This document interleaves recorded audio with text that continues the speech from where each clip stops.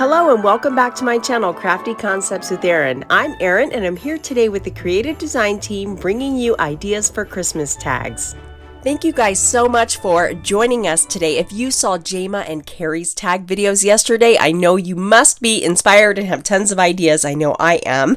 We're going to create 3 different tags today, and I already have some items out on my desk.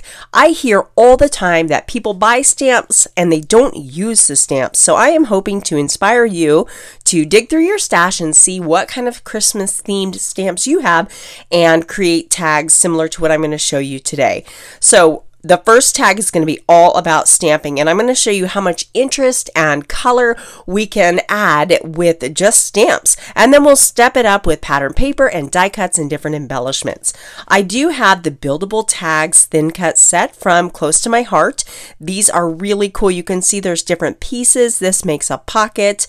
We have a traditional tag shape, a rounded tag, and then a smaller version of each of these. And you can do some really cool layering techniques and shakers with these little inner pieces, and then these cut out the little hole reinforcers to finish the tag off. So this one here has the elongated, and then the circle goes with the rounded ones.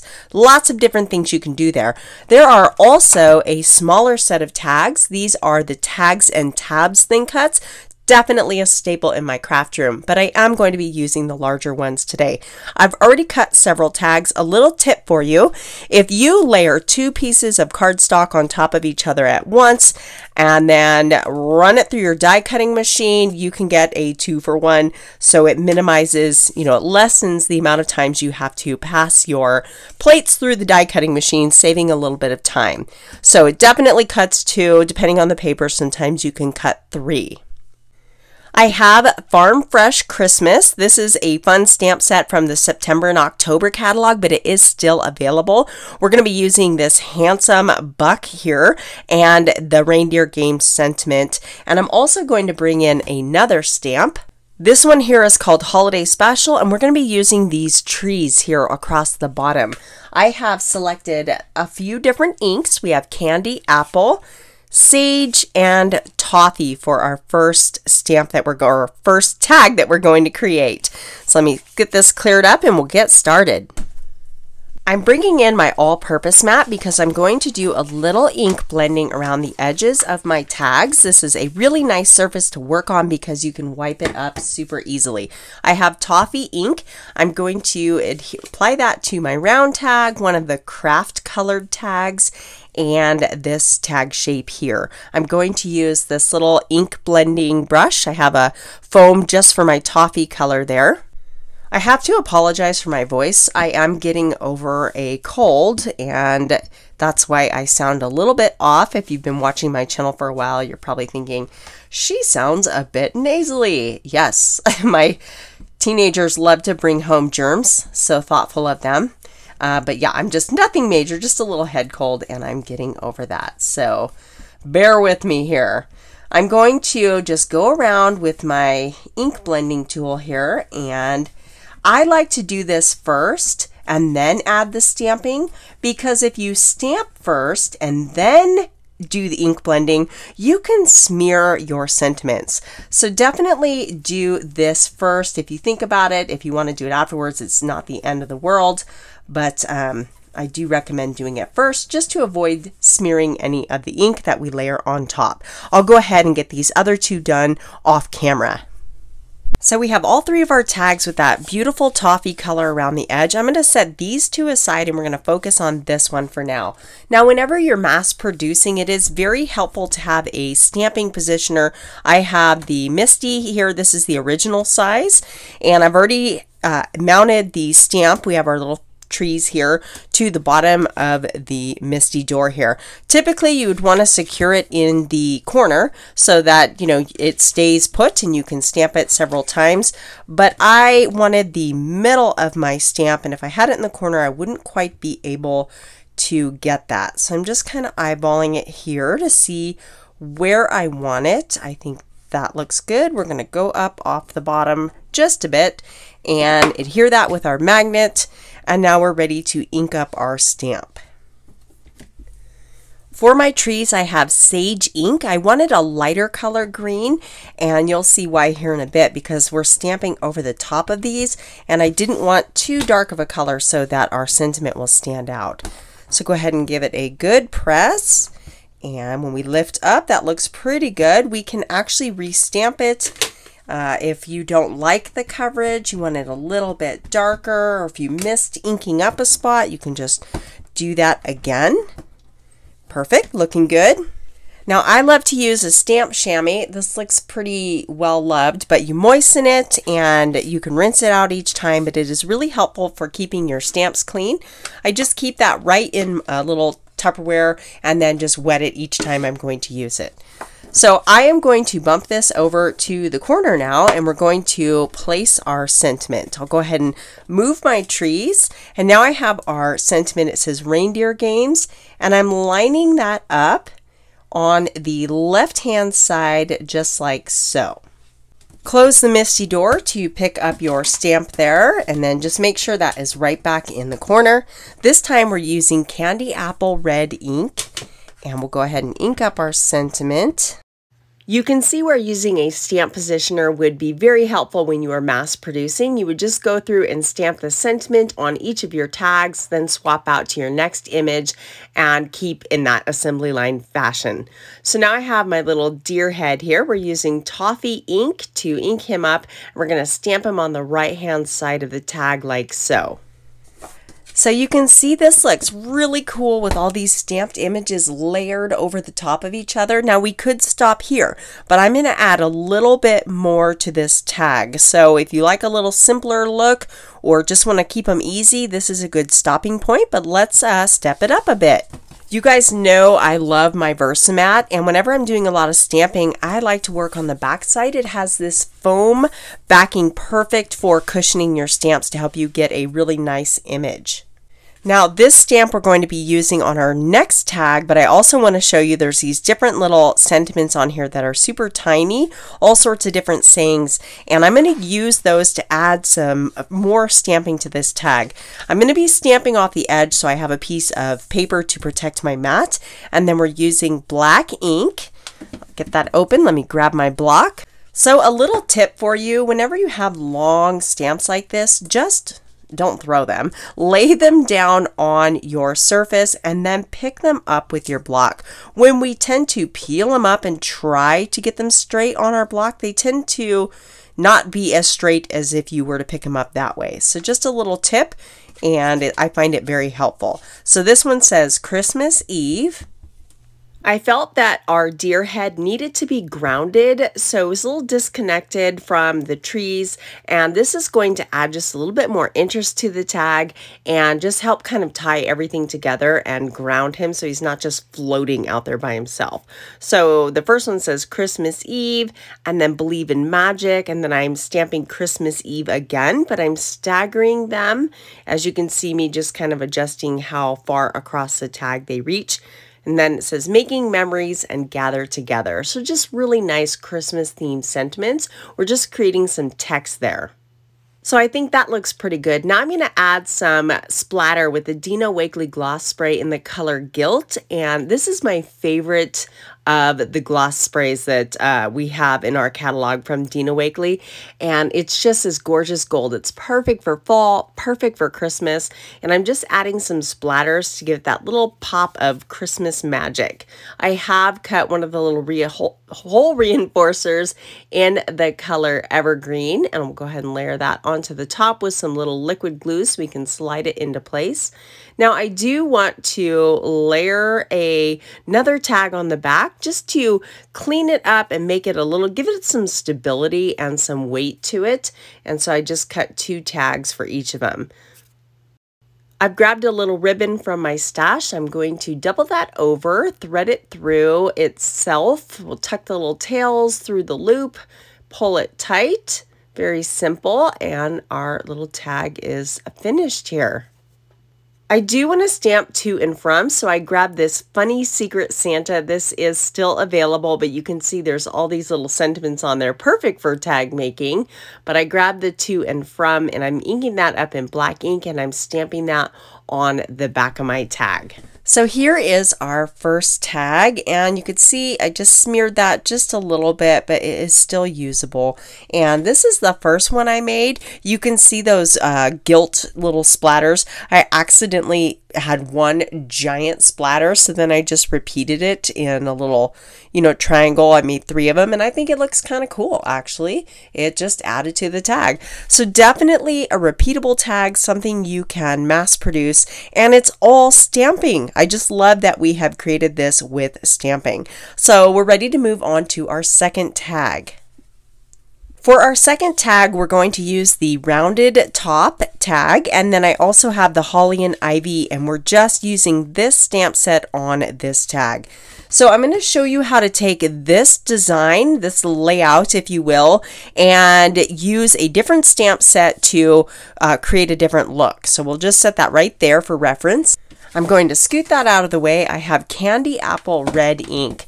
And so basically we look at this and we have our large sentiment running vertically on the left-hand side of the tag. I'm going to turn this way because I find that helpful for me when I'm lining things up. I have the word Christmas, and we're going to ink that up and stamp it right on the left-hand side, just like so. There, that looks good. Nice, fits pretty good. Okay, perfect. And I'm showing you guys you can do this without a MISTI also. For our next image, we're going to use the toffee color here. Let me grab my stamp. I have selected the little fawn that is standing up, and these are so pretty. They're really have this vintage feel to them. I love this stamp set. So we're going to stamp this. It's not going to quite fit, but that's okay. We'll have the little fawn coming off the edge there. And we'll just give that a good press. This tag and the next one were inspired by a Christmas card I made in the 31 Days of Christmas, and I love the way it turned out. If you're not familiar with the 31 Days of Christmas, it was so much fun. The creative design team collaborated all month long during October, and there were 31 videos featuring a new Christmas card every single day. And really it was more than 31 cards because many of the videos featured one card, and then they would show you different variations of that card. So many creative ideas and different styles, from mass producing simple cards to really pulling out all the stops and creating a card with all the bells and whistles. There were so many techniques in there to learn, and I learned a lot. It was really an awesome experience. Oops, we weren't quite done with the black ink yet. I want to do one more little swirly here. Let's see, I'm going to orient that like that because I just want to ink up part of this. And then we're going to come in off the edge there, right about there. That looks good. Blot that off. We'll clean this up. I don't know why I keep putting away my black. I'm getting ahead of myself. So now we have the stamp here, and it says Christmas Eve, and we're going to do some first, second, and third generation stamping. So it looks like it's fading off. So for the top one, I just wanted to say Christmas. So I'm going to stamp that, and then I'm going to ink it up again just so it's even. Blot it off, and then stamp and stamp. Perfect. I love that worn look that gives when you do the first, second, and third generation inking like that. So you can see how we've taken a design concept and used completely different stamps. This one has a more masculine, kind of bold look to it, and this is very soft and feminine with the rounded edges and the very scripty font. And of course the deer is much more feminine than this masculine, bold buck. So, same design concept, different look. I do want to add some splatters, and then we need to finish off the top of this tag. This time I'm using my black shimmer brush, and I always like to kind of practice first because sometimes you can get big blobs and we don't want that. So just start kind of off the edge here, adding a little bit of splatters. I think that looks good. Sometimes less is more.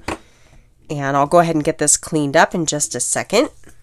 This time I have a little red tag topper there, or hole reinforcer if you will. Use a little bit of liquid glue and line that right over the hole.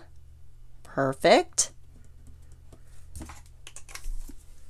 So for a little bit different look on this tag, we just loop the ribbon through over back on itself. I am going to poke my ribbon through the tag here, just halfway, fold it up, and then we have this waxy flax. I wish this was still available. This product was awesome, but it's in red. It's like a hemp that has a waxy finish to it.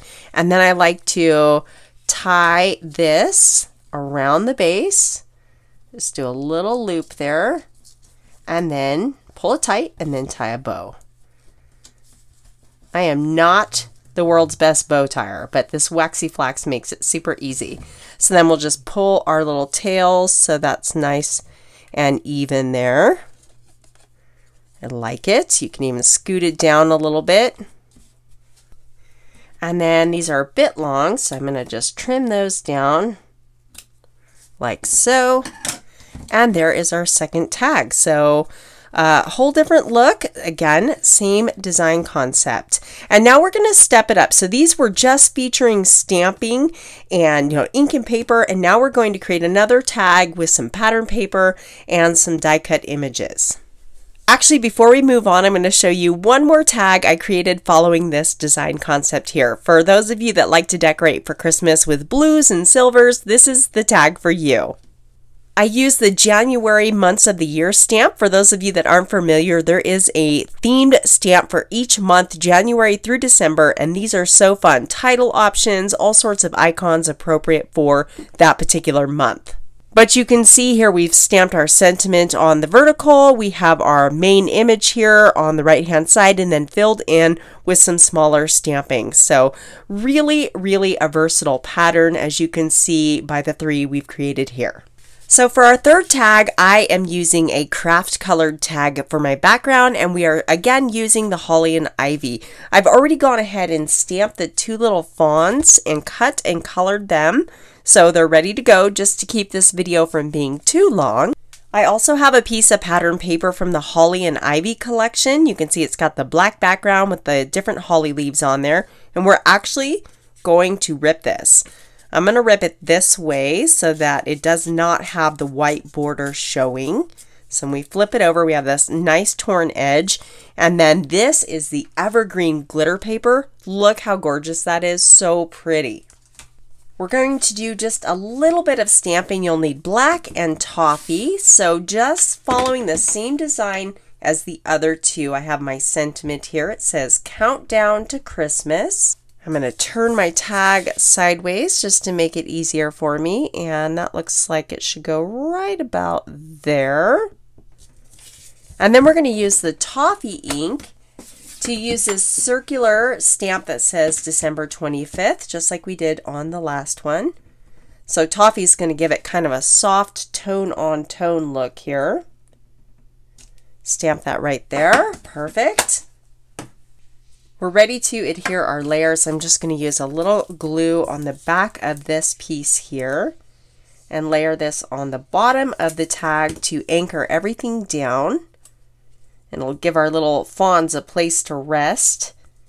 A little strip across the bottom for the glitter paper here. You can never have too much glitz and sparkle at Christmas, right?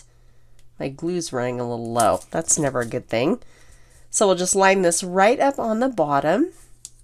And now we can layer our little fawns over top here. So I'm going to grab my clear Tombow glue, and this, I really actually like to adhere my die cuts with this one. It goes on nice and thin and dries clear, and it's super strong. So this one I'm applying directly to the tag base, and I'm situating it just right in between the sentiment and the stamped image up top there. For the second one, I'm using these 3D foam dots, and these come in two sizes, and these are the smaller ones. So I just put little foam dots on the back to give this some dimension, pop it up, and add a little shadowing behind the image. And I just think that looks really cool. I have a black tag topper for this particular tag, so I'll go ahead and get that glued down.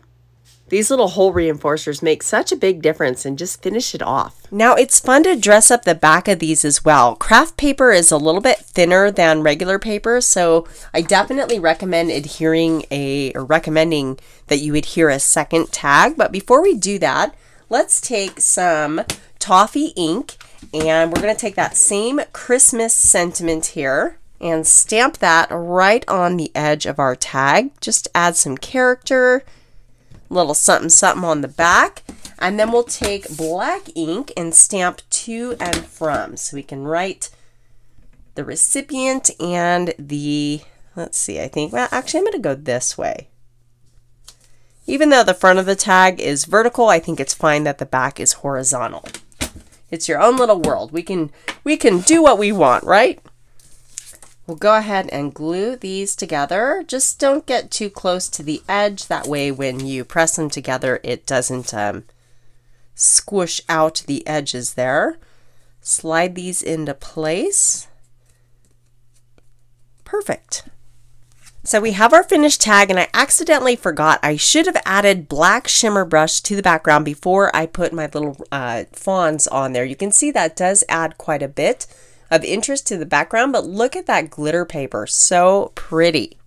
For those of you that did participate in the 31 Days of Christmas, do you recognize where these tags came from? I want to mention that registration has reopened for a limited time. It's just the month of November, so you have a few days left to take advantage of the offer. And like I said, there are 31 videos, all full of tips and card making techniques, inspiration. You're going to learn a ton. And then there is a PDF printable guide for all 31 cards. It has the recipe for each card, the cutting dimensions, how to put it together, plus tips and tricks. For more information on the 31 Days of Christmas card exclusive event, you can find a link in the description box below that will take you to the website with all the information and how to join. If you have not seen Chelsea's video, you're going to want to watch that right here. I know she has something amazing to share with you. Thank you so much for watching, and I will catch you guys next time.